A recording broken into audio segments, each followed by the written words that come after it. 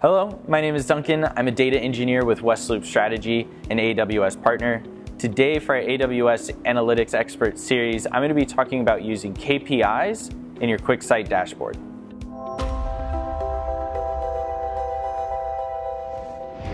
KPIs, or Key Performance Indicators, these visuals are really simple and an effective way to communicate a multitude of metrics in your dashboard.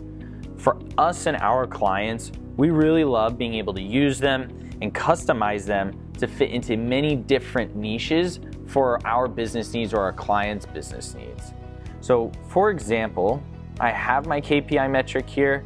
I can easily go from having a metric that just shows total sales to being able to show week over week or even month over month.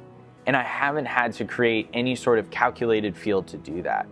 All I need to do is go into the field well and then change the date aggregate. Another key customizability aspect is the ability to change how our metric or the value of our metric is being shown and measured or defined.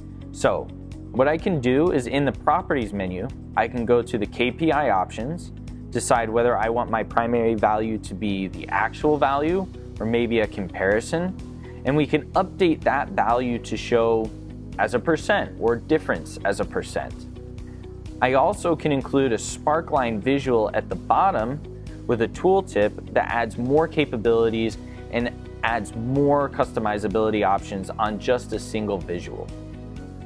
Finally, we can also do some conditional formatting right here in the visual properties menu to update how our visual is graphically displaying value changes.